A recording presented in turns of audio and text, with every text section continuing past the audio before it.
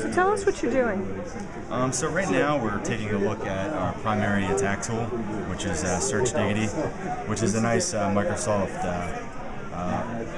front end to all of our tools. So at the top here we have each of our major tools, Bing Diggity, DLP Diggity, Syntab. What we're going to see here is Google Code Search Diggity, which is going to allow us to use Google Code Search to find vulnerabilities and help the source code.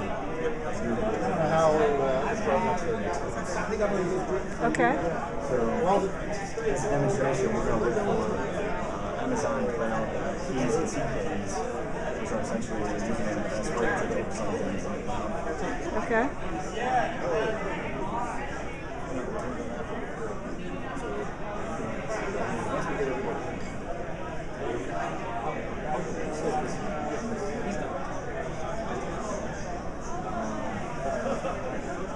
We see there are a number of results. We click on this. We see the Amazon EC2 key and secret key, and that is snippet for us. If we actually go to this site, we'll see the actual Google Code search interface. Let's take a look.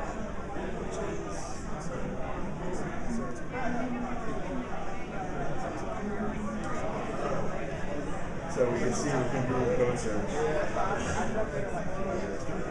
on this test case of code that they left behind, they have their Amazon EC2 key and secret key right in the source code, which is essentially like the username and the password, more or less. And using that, we plug that into this Firefox plugin, S3 Organizer, which is Amazon S3 storage in the cloud. We're already connected here, and we can see that we have access to just plug in this key, the secret key here. Okay. It pulls up this person's files.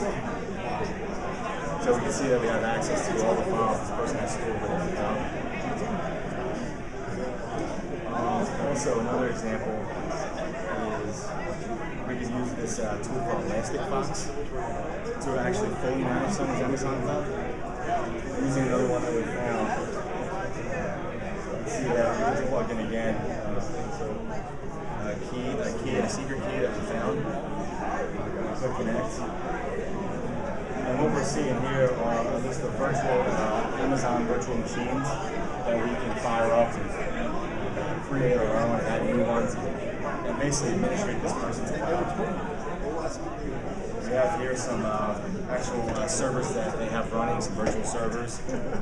So not only can we disrupt and take down and delete their servers, we can start firing up virtual machines of our own, store illicit content, and use these virtual machines to mount attacks against other organizations from someone else's cloud instance. Wow, that's amazing. Thanks so much. That was just one check of many in the tool. Thanks a lot.